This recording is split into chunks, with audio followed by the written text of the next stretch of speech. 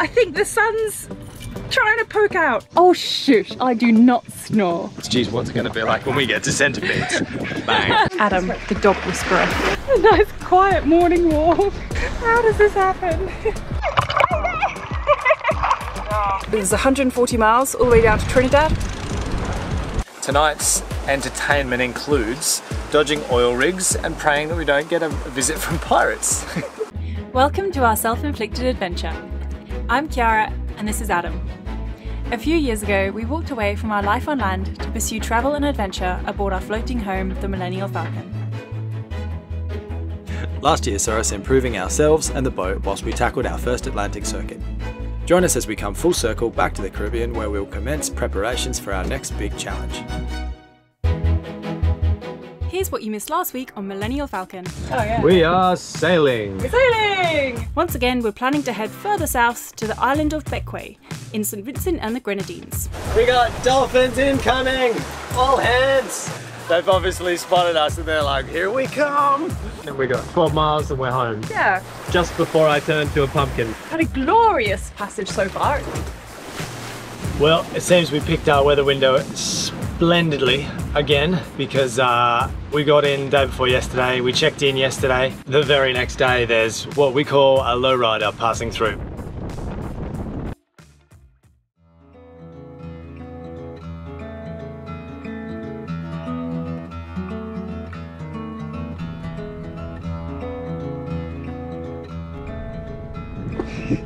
Have a look what I found on the deck.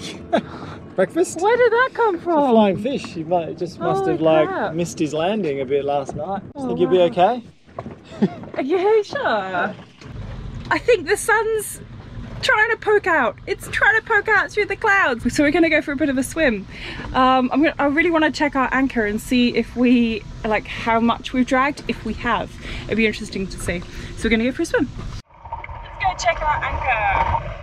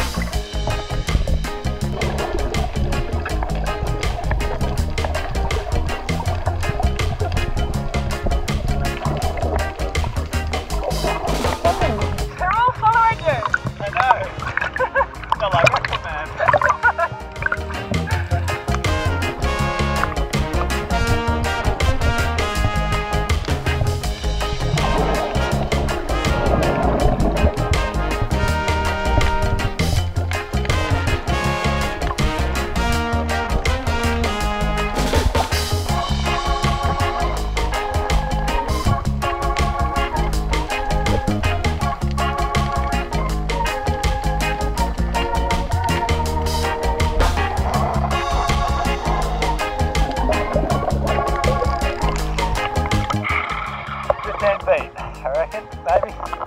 Not really set now though. Certainly holding, but it ain't set. So, as you might have seen, we have dragged a little. We're in about 30 feet of water and we have about 170 feet of chain out.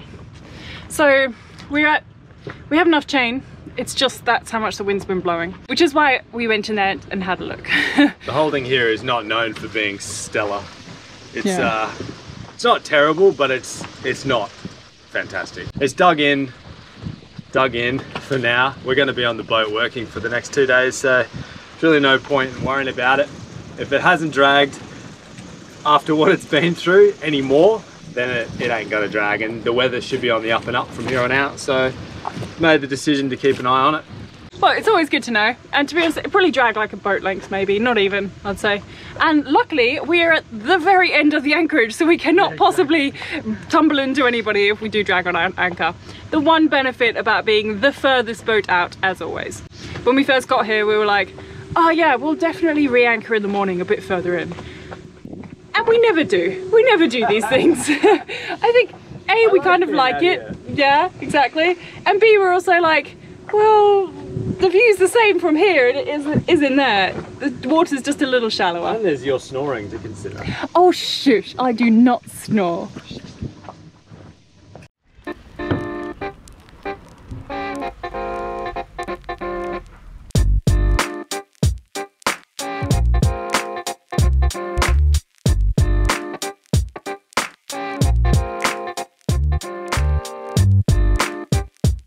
Adam was just about to remind us of something when he said last week. Literally last week I said. See, if it's not spiders 1 week, it's crabs. 8 legs, 6 legs now. What's next week then? Gee, be snakes. Oh, please don't be snakes. 4 legs. So no, that's in about 3 weeks, babe. For snakes. Well, imagine when we get to centipedes. Literally just last week we had I said we have spiders, this week we have crabs. Geez, what's it going to be like when we get to centipedes? Bang. We found them. We skipped the snakes though. I did say, oh, please don't let it be snakes, so we skipped the snakes. We found centipedes on our travels. Our guides are going to lead us along.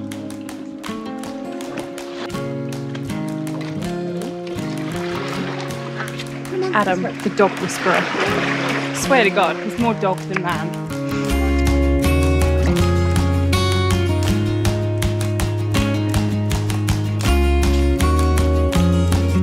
So we thought we'd have a nice little morning walk.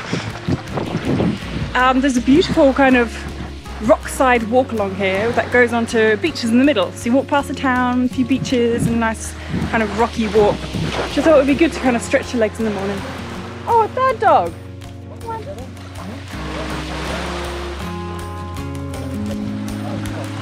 Oh. What?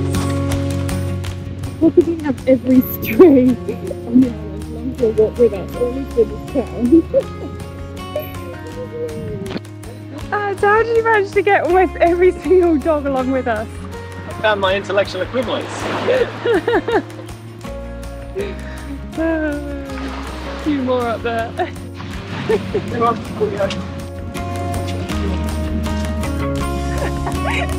This is hilarious, it's like you have a pack.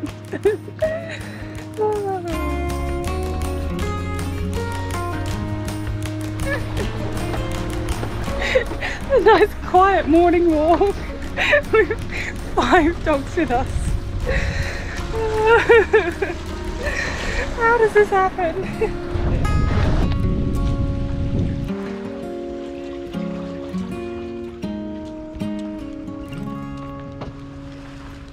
Now that we've riled every single dog up on the island, because we've pretty much walked all the dogs into different territories and so they're all like being defensive, we think it's time to leave. We started a gang war amongst the There's a beach though that we couldn't quite get to while walking, so we're going to go to the dinghy there.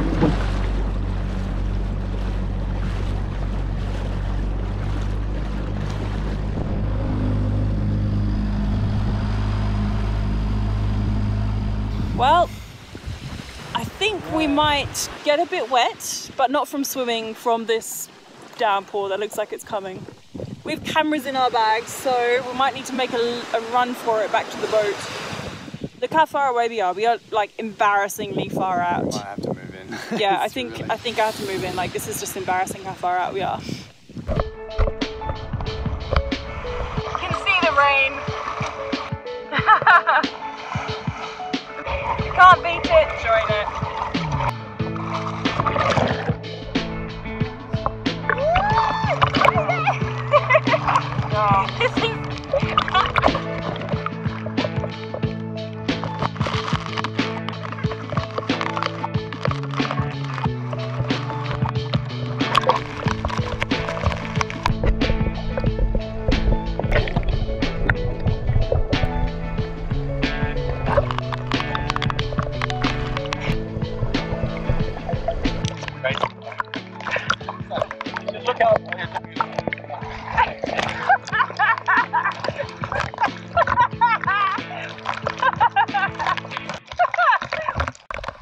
Both of us aren't sure whether we left any of the hatches open. I think I did.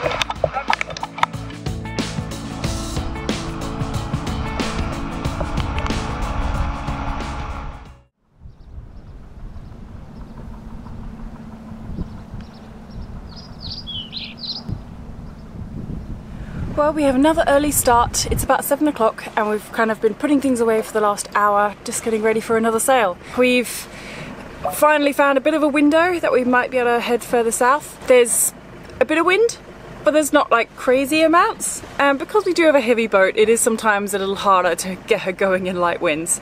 So we're a little bit like, oh, we might need to pull in, we might not. But what we're planning to do is there's 140 miles all the way down to Trinidad. It's 7 o'clock now. We're expecting to kind of arrive tomorrow at about 10, 11, 12ish, like midday. We've kind of had to file a float plan in order to get to Trinidad to like tell them that we're coming. Yeah, planning to set sail now.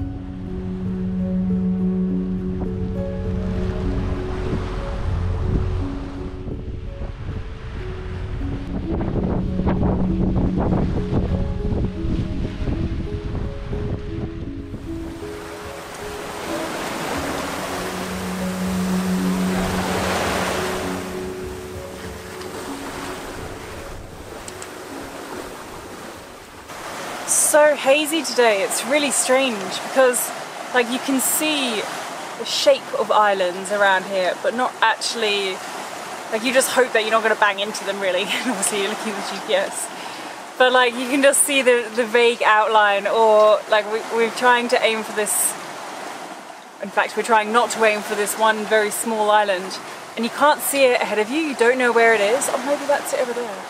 Like it's just, you can't make out anything and all this haze, it's really eerie.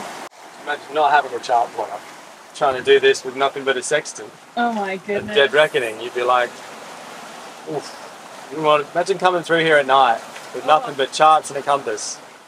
That's what our mate Trevor Robinson told me a story once, and he just casually threw down the fact that he was like, yeah, I just smashed up on the rocks in St. Vincent. What? Excuse me? And it was a part of a whole different story that was equally as interesting, and he just casually threw that out there. I was like, what?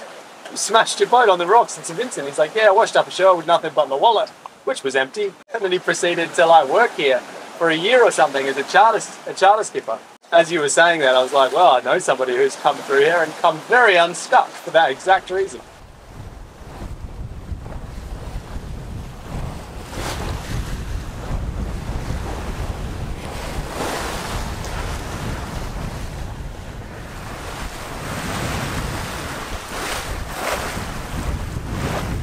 So we're tracking down, or we're tracking the Grenadines at the moment. We're on our way down to the windward side of Grenada, and then we're going to turn south for Trinidad.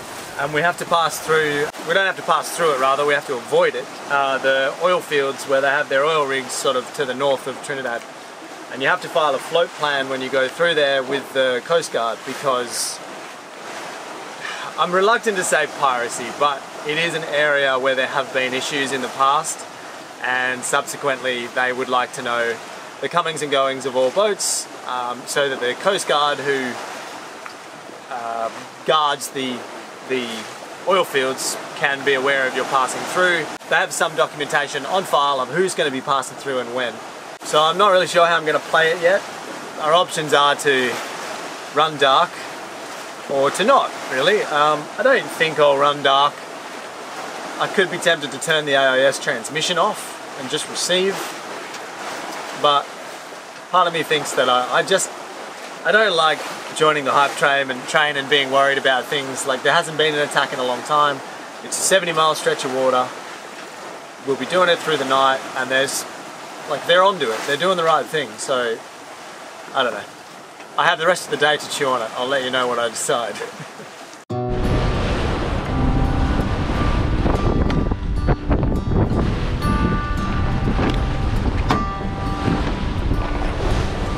I'll hoist it from the mast and you tail. Just get the sheets ready.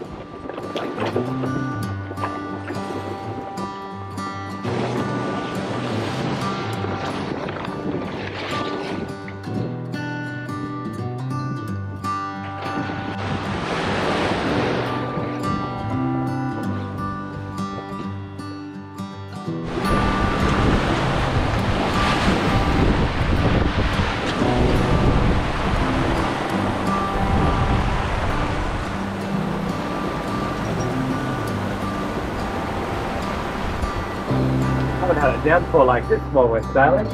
Yeah. You don't usually get rain without a corresponding squall and horrible winds. But strangely, I can actually see some blue sky, which is weird today because it's just been white. It's just been like a whiteout. It is just after 5 p.m. We managed to sail all the way through the day, which was unexpected actually. Like the forecast said, it was going to drop off at about sometime between lunchtime and 2 p.m. I didn't expect to be doing 5+ knots all day under a one reef and a full head sail. We've just got rid of the staysail because the wind has shifted a little bit behind the beam and one was blanketing the other. We are currently just adjacent Grenada, and basically by the time the sun sets in another hour or so, we'll be clearing the windward side. We're not in the lee of Grenada and into the home stretch really. It's about 80 miles to go. Tonight's entertainment includes dodging oil rigs and praying that we don't get a visit from pirates. No, the pirates, I'm not going into it. It's too strong of a word. There has been drama here in the past. There's all kinds of stories about things that have happened. I don't know. I don't think it's a hot spot. I think it's a handful of bad eggs that have subsequently been chased off. I don't think we have too much to worry about. With regards to my comments earlier about going dark, we've opted to do the right thing. AIS will remain on, nav lights will remain on. We will simply sail through here like any other stretch of water. I'm not perpetuating the myth or the hype or the fear-mongering. I am aware, however, that will be too late. So what am I going to do if somebody rolls up on us tonight? Somebody unofficial. I am certainly not going to roll over and play dead. I reckon I'll put the motor on, go hell for leather, make all pace at up to hull speed as best I can manage it for as long as I can manage it. I will probably take a windward course to make boarding as difficult as possible, and I'll be on the radio, hit the DSC, screaming mayday to whoever will listen. Hope that we get help before someone gets aboard. That is the plan. That is what I will do. Hope it doesn't come to that. It won't. It really won't. For this evening, I expect the weather to pretty well maintain. I think it's going to be business as usual. Much of a muchness from what it is now, right up to about 2 to 4 a.m. when it is scheduled to drop off. Unfortunately, the window that we've chosen, no matter which way you cut it, there was always going to be a calm on arrival, which is fine because you basically, once you go through the main channel to Trinidad, you're pretty well in the lee of the island. You're motoring regardless. So as long as we can carry a sail, I'm happy, and I will hope to keep the motoring to a minimum. So far, so good. It's probably a point of note that we have a reasonable following sea. It's not high, and I'm very glad that it's behind us, because if this was dead on the beam, or heaven forbid on the nose, it would be a very different set of circumstances, because with about 10 to 15 knots and a big beam swell, when you start reaching the low end of that, or sub 10 knots, for our boat, a decent beam swell can really knock the wind out of your sails and make sailing very difficult. But in this case, it's actually pushing us along. It's just off the port quarter, so it's actually giving us like the occasional 1 to 2 knot push in the right direction. So cross your fingers and toes, it stays like that.